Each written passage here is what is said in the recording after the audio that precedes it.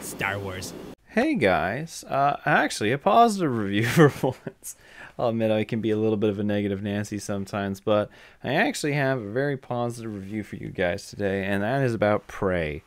I saw this last night. I was actually really highly anticipating it between all of the good reviews I'd heard, the fact that the director of 10 Cloverfield Lane was coming back, which a film that really surprised me. In fact, I actually have the Blu-ray on the wall, and it was a prequel to a series that I find has never been beat since the first film, which is one of my all-time favorite action slash even thriller sci-fi horror movies.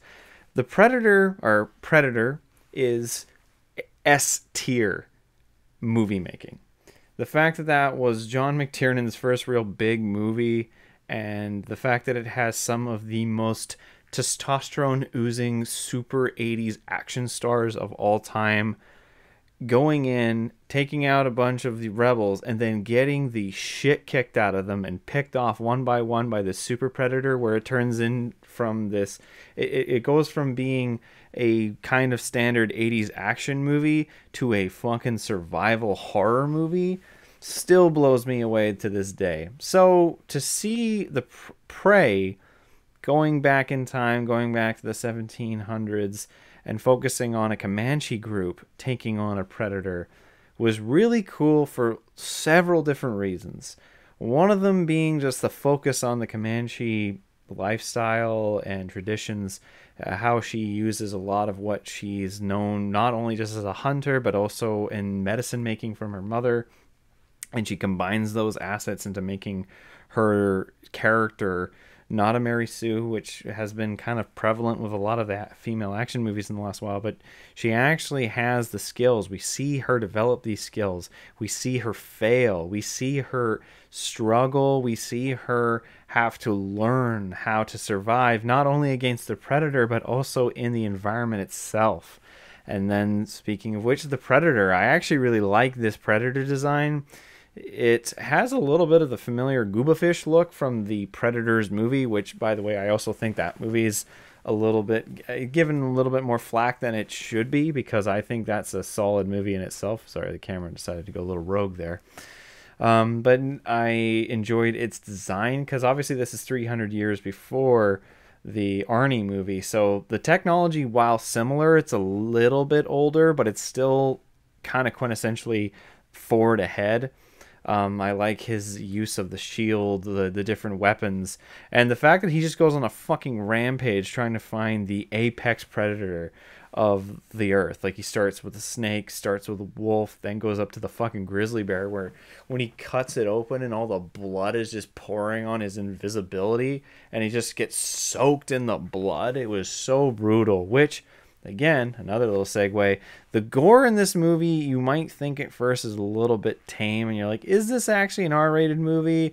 Or is it just going to be like kind of barely passable PG-13? And then when he kills the bear, you're like, okay, that's good, but where I want a little bit more, and it gives you more. Some of the kills, and there's a fight scene that happens about halfway through the film that they just got creative. They got fucking Tom Savini creative in terms of the gore, because there's a few that I actually stopped, rewound, went back and rewatched them because they were so good. They were so creative. They were so gory. They were so brutal.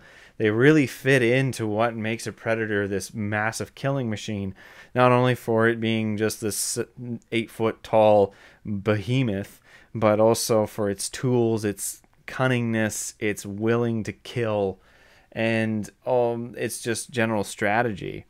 And that also then takes me back into how she takes on the lead character, takes on the predator. I do enjoy her struggle, her learning against this creature, and the life lessons that she has, both, as I said, against the predator, as well as some situations that she falls into herself. There's this moment where she falls into this like kind of mud pit, and which admittedly I thought was going to be kind of a playback to how Arnie was able to hide himself from the predator by covering himself in clay. They don't do that, but they have something else that I actually enjoyed, that they were able to find something new but still familiar to the series in terms of how it works. And then I enjoy the relationship with her brother and that kind of combination, because she's trying to show that she's not just a, like, she's not set to do just the woman thing. She wants to be able to show that she's a fighter, because obviously there's this kind of loss with her father that's lightly held on, and then her motivation is because all of you say I can't do it. And that is a good motivation for most people. Some that stubborn motivation, that just because you're being told you can't do it, why, like, that would motivate you even more so. I found all the fight scenes with her and the creature quite good. I thought they were all really believable in terms of how this movie was portraying itself with its characters and whatnot. There is one tiny thing that I have an issue with, but I'll talk about that after I do the rating. But it is so minor that I feel that it's not really worthy of it. If anything, there is in actual terms of pacing, the beginning of the movie is a little slow. There are some moments where she is kind of being overly stubborn with people about what she's talking about, and also douchebag Rufio is in this movie. For those of you who know what I'm talking about, the other part of the group of the tribe who's just kind of a prick, and he just is like an asshole Rufio from Hook. Then I thought he was kind of but aside from that, I enjoyed it. And there was something else though that was a little bit strange. Now, they talked about how this film, they were talking about actually possibly shooting the whole thing with them speaking Comanche, which would have been cool. Actually, I would have liked to have seen that.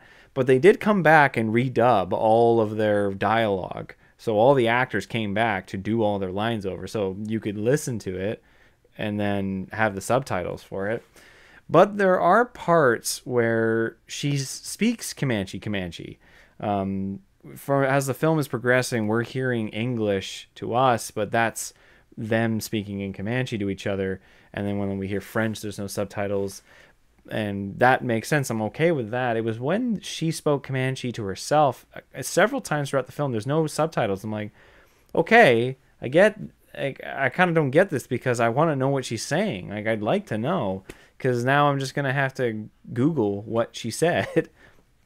Otherwise, Prey is a solid Predator movie. It's probably the best one since the original, and the only one that I was holding in that regard in terms of second place was Predators, because I really do enjoy Predators. I think it's a fun, it's not really complex, which this one doesn't have as like super complexity to it either, but it does have character development, which is good to see. It's got, not just from her either, there's other characters that get some development in this film. I think that it's a solid action movie. It's got solid thriller elements. There's some good gore, some good scares, some good horror, not only with the Predator, but also the animals. There's a certain scene with a bear that really freaked me out. I'd have to say that Prey is definitely in my top 3 for the year so far. I think this film exceeded my expectations. It did a great service to the Predator franchise, and I'm actually kind of upset that it wasn't in theaters, because I feel it should get a theatrical run.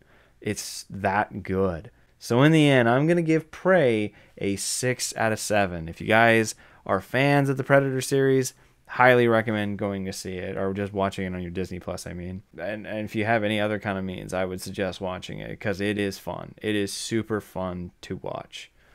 Now, that one little conniption I said I had, there's a part at the end of the film. Now, I'm going to say a spoiler bit here, so just letting you know. When she has the fat French guy, like, as bait, essentially, for the Predator, she's taking the flour so that she wouldn't be seen. So then what she does, though, is just as the Predator is about to come up on Frenchie, she steps out of his way, out of the Predator's way. But at this point, just how it's shot, it makes it look like she's stepping directly out of his way. Some of my friends have said that it kind of makes it look like it's her stepping to the side, like she's already kind of out of the way. But my thought is, if he's looking at it, he can see Fatty and his heat signature, but then all of a sudden this big blue blob moves out of his way, and he becomes much more visible, and this big blue blob is right next to you, because while he's like, we know he can't see, like he can still like he's not attracted to non heat signature threats. He still can see the outline of blues. So I thought that part was a little bit like, oh, okay, hang on here. Like, but that's it. That's my only conniption. I love the fucking Predator kills. My favorite kill is when he gets the guy up against the tree stump, and then he has his shield come out and chops the fucking dude's head off. Because then during the fight scene, she goes in between those two rocks, and the shield tries to clamp on her face. So good. Anyways, guys, that's all for me. Hope you enjoyed this video. If you did, leave a like, and if you're interested in more, subscribe. Otherwise, see you guys next time.